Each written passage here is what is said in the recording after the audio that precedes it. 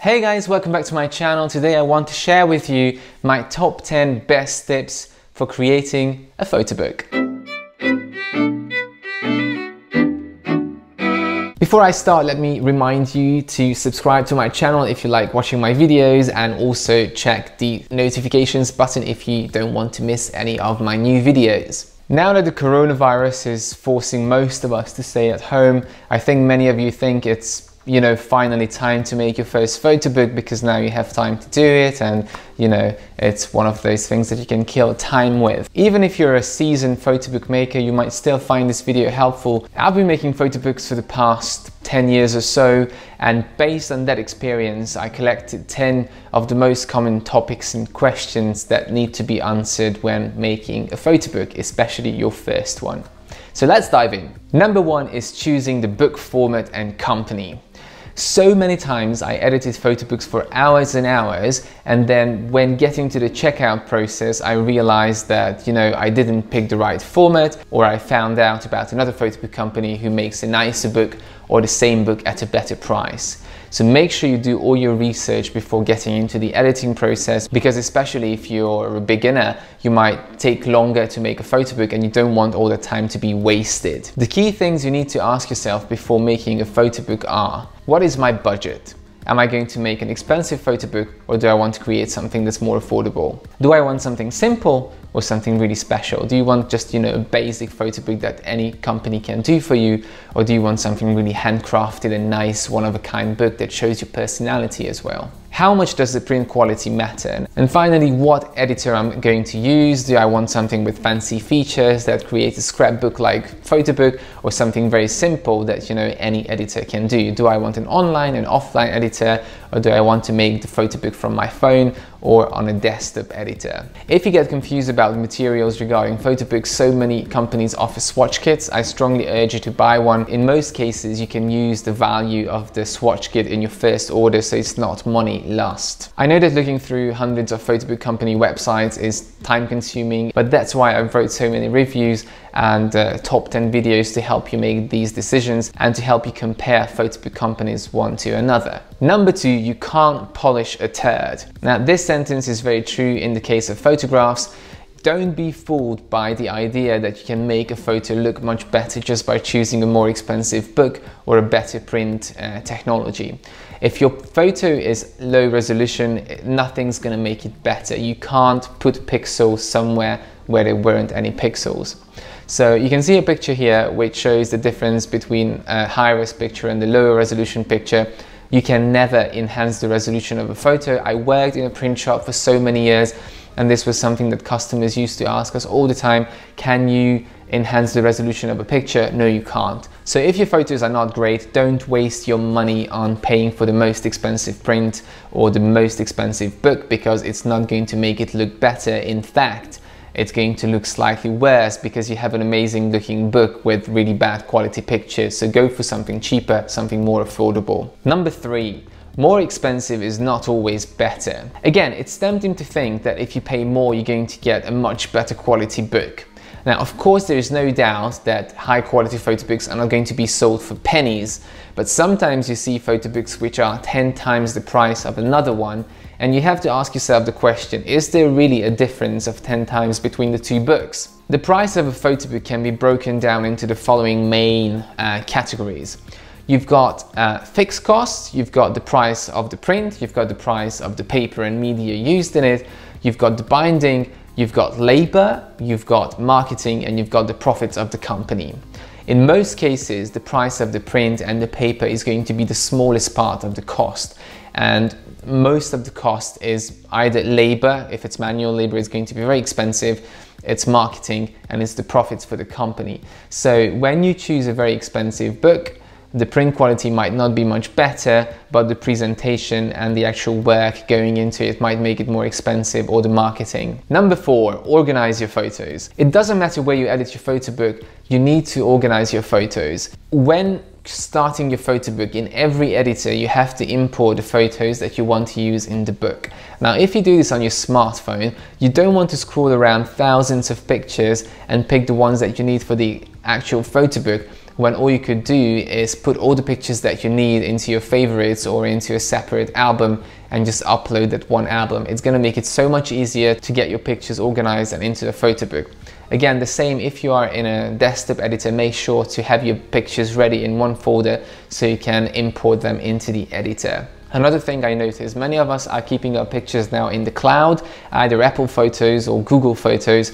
So many editors have problems extracting the photos from the cloud. I noticed this, so sometimes they pull the picture from the cloud, but it's going to pull a lower resolution version of it, or it cannot find the picture at all. So what I did to fix this problem is I get all my pictures in Photos into an album, and then I export the album with the highest possible resolution onto my desktop or into my documents, and I upload the pictures from there. This is a bulletproof method, you can't go wrong with it. Also, when you start editing your pictures, make sure you get some sort of order. So order them by date or by name, depending how you uploaded your pictures, and always select the hide used photos option in the Photos tab in your editor, because it's going to show just the pictures that have not already been used in the photo book, and it makes it so much easier to look through all your pictures and put them into the book.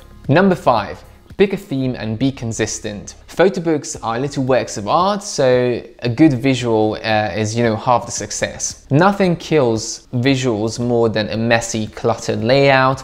So make sure to start with a pre-made book template and just drag your pictures in, or if you want to be creative and do it yourself, then try to stick with the designs that you have in the beginning of the book and be consistent all the way through with it. Also, it's a good idea to use a distinct font for the titles, another one for the subtitles, and another one for the main text box, and stick to these fonts all through the book.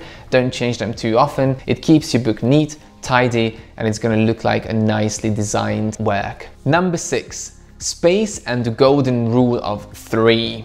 So again, it comes down to visuals. When you're editing your photos, if a photo book is very cluttered, lots of photos in it, very crowded, or if there's too much free space, it's going to look like it's not being really thought through, or it's going to be, just not very attractive visually. So what I found is if you have, very professional shoots which you want to showcase on a full page layout, then definitely go for one page per photo, it's fine. But if you create like a mixed book style of book, something scrapbook like, then the golden rule of 3 is going to work really well. What that means is that in any spread, which includes left and right side, on average have 3 photos. And this rule is going to allow you to have your best shots shown on a full page layout, but you can also show a lot more pictures which are less important or less good, like 4 or 5 on a page. But if you have this average, it means that your book is not overcrowded, but also using the space available in an efficient way. Always break down your events into volumes. I would rather have, if I have a big event where I have lots of photos, a very long holiday, I would rather put it into 3 photo books than try to crowd it all into one photo book. It's not going to look good. You can try to save on money, but making 3 shorter books is going to make it look much better. So always go for the nicely laid out option as opposed to crowding everything into one. Number 7, info pages. Now this is something that not many of you do, but I really love info pages, especially for travel books, but even for baby books or wedding books, anything that's not really portfolio looking like. So if you have, again, your wedding pictures, it doesn't apply to it. If you want a flush mount album with 1-2 photos per spread, you wouldn't do an info page and lots of text. But if you do a scrapbook like book, a travel book or something like that, you can see these designs on the screen now, and these are designs that I made for my photo books, and now you can order them for yourself on the Travel Map Creator, which I operate as part of the Photo Book Guru website. And what these info pages are, they basically summarize your whole trip with either a map or a timeline, lots of location specific themes like flags and clip art from the location. It has the dates and specific information about the trip. You can also do this for babies, like information about the baby's birth, the day, the weight,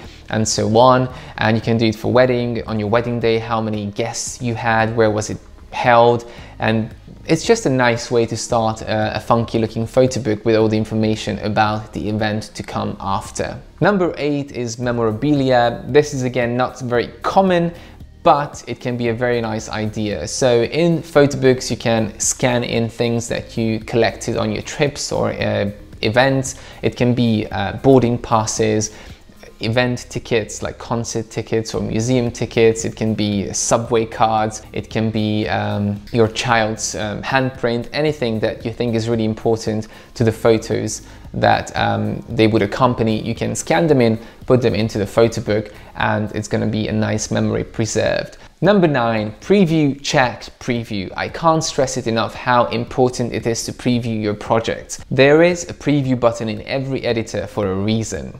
We all make mistakes. There's going to be, a photo missing from a box. There's going to be a spelling mistake. You're going to miss out a word. You're going to misplace a box, anything. These things can always happen. It doesn't matter how many times you look through. Obviously, the more the better. If you submit your photo book, there is no return. So once you make mistakes, it's going to be printed out, and companies are more likely than not to not reprint your book if it was your fault. If they make a mistake by, messing up the colors or anything like that, they will give you a free reprint, but if it's your fault, it's going to be on you, so you will have to pay again. So again, use the preview function. Make sure you look through your book before you order it, and when you're perfectly confident that it's all good, press the order button. And finally, number 10 is about volumes and series. Now, this is applicable to those of you who have many photo books or who want to have many photo books.